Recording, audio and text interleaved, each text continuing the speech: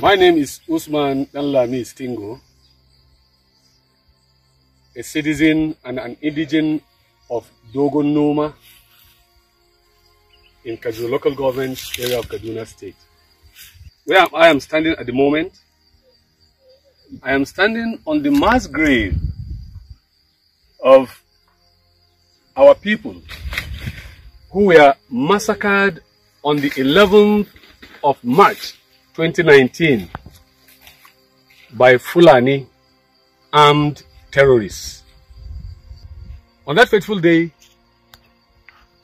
when our people woke up, people were waking up from around 6 to 6:30 in the morning. All of a sudden, they had shouts of Allahu Akbar, Allahu Akbar, incantations of the Islamic people. When people were beginning to come out from their houses to see what was happening, all they could see were armed Fulani terrorists who were dressed in black, others in white kaftans, some others with military camouflage uniforms, carrying sophisticated weapons, AK-47s and the likes. Some others were carrying cutlasses and machetes. They had, a kind of a semi-cycling of the community. So when the people realized that they were being, surrounded, they began to run helter-skelter. As they began to run into the bushes, lo and behold, many did not know that the killers, the invaders, were, in the bushes. So some made their Waterloo in the bushes. Some were, shot dead. Some were macheted. Some who were sick were wrapped with their beddings and set ablaze. Houses were burned down. Food crops were burned down. Motorcycles were burned. Other equipment were burned. While most of the valuables, like motorcycles and other valuables, were looted by this, by the invaders. What surprises us most is the, unprovoked attack.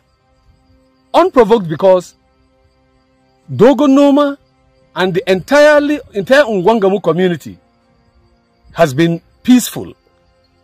We've never had any quarrel. We never have had any problem with the Fulani before that time that we say warranted, the attacks on our people.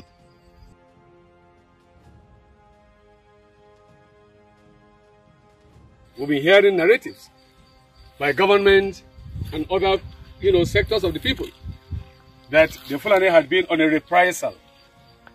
We've tried to find out the meaning, the definition of a reprisal. We failed to understand what is meant by reprisal. You attack an innocent community and say you're going on a reprisal. We don't know we have no history of any, qualms, with this Fulani before now. So we've been taken aback as to why this attack actually happened. Even the Kaduna State Governor, Nasir El-Rufai, met that narration. And other government agencies within and without the state, that the Fulani were always on a reprisal. As I am talking to you, I don't know the site of any Fulani grave burial. The site of any that Fulani were buried, they were killed as a result of attacks. I do not know where such a place exists. But here we are, standing on the mass grave of our people that were killed on the 11th of March 2019. And so many others. If you go to Karamai, there's a mass grave there. If you go to Ngombarde, there's a mass grave there. Go to Badono and Gwaku, there's a mass grave. Go to Machali, there's a mass grave.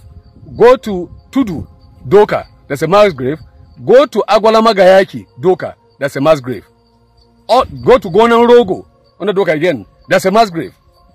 All these places, are saturated with mass graves. And up till now, we're here to find answers as to where these attacks took place that the reprisal, is on us. Well, our wants may differ from our expectations. But we want government to be proactive. We want government to do the needful.